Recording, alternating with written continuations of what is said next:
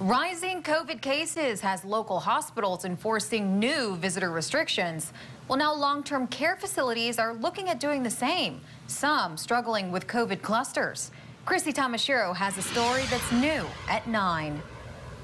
The Life Care Center of Hilo is seeing another COVID cluster within the facility with 10 residents sick. One of them is hospitalized. The cluster began about 2 weeks ago when an unvaccinated associate tested positive. About 95% of the residents and 80% of the staff are vaccinated. For other long-term care facilities, the rising numbers are concerning. The positivity rate out in the community, it's scaring us because now we look at everybody else as if everybody else is infected. You have to, right? According to the CDC, COVID case rates in Hawaii nursing homes have risen in July. That's causing Palolo Chinese Home to enforce extra precautions. Our visitors are very cognizant about coming in wearing a mask, and if they're not vaccinated, that they have to visit behind a shield. The facility also requires all unvaccinated staff to screen test once a week.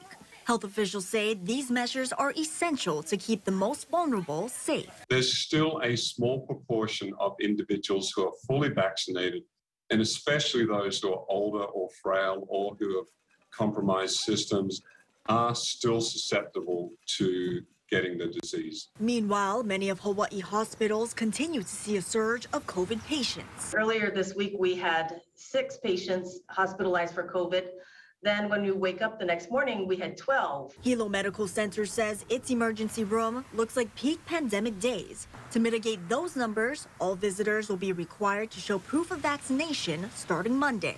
Limiting the amount of visitors is just in line with us also requiring our staff to become vaccinated when we have full FDA approval.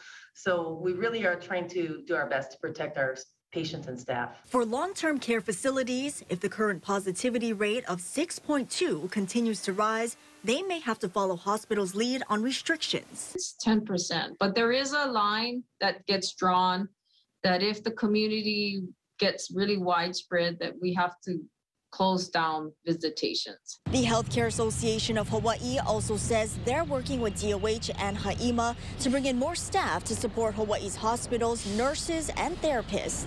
Chrissy Tamashiro, KHON2 News, working for Hawaii.